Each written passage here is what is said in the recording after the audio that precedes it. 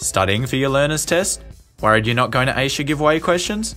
Don't worry, driving instructor Colin Greig has some tips. To pass the learner's permit test, you must get all the giveaway questions correct, but it's not that hard. Firstly, study the driver's handbook. When you're travelling in the car, ask the driver to point out real-life giveaway situations. If you're not sure, just ask. You can practice the giveaway questions in the theory test on the My Licence site. But what does it mean to give way? When you're giving way to a vehicle or a pedestrian at a stop, you must remain stationary until it's safe to go. In any other case, you should slow down and stop to avoid a crash. Here are some basic giveaway rules. When there's no traffic lights or signs controlling the situation, we just give way to the right. When your road ends, this is called a T-junction, you must give way to all other traffic unless there's a sign telling you otherwise.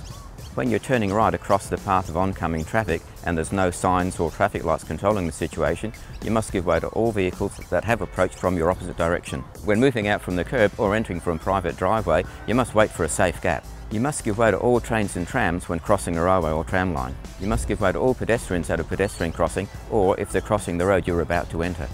What's a common giveaway scenario? When a driver turns right at a cross intersection, they must give way to all traffic that has approached from the opposite direction, including pedestrians crossing the road they're entering. Tips for passing your theory test. When sitting the test, consider these rules. Look out for stop signs, give way signs, traffic lights and pedestrians. Consider the situation in the diagram from all directions before marking your answer. But the biggest tip of all is to start practicing.